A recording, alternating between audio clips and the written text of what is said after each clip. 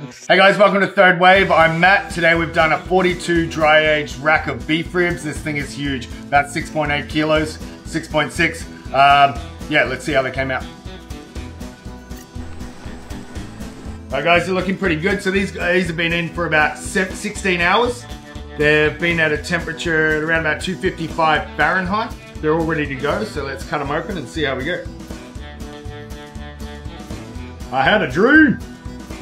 Alright, so we'll put all those juices back on there. You can even see that the rendered fat has got that beautiful yellow dry age in it, which will give it a good butteriness, nuttiness, and it'll just be so tender. So, alright, so remember to bite through it. It's a good taco because of the meat. It's buttery, it's nutty, and you got the freshness of the guacamole and the salsa. Yeah. It's like, it works really well. It pairs really well together. I did like that better than the burger. Yeah, I love this so much better than the burger. You know, it's just like the opposites really like punch up the flavor of each one. Yeah.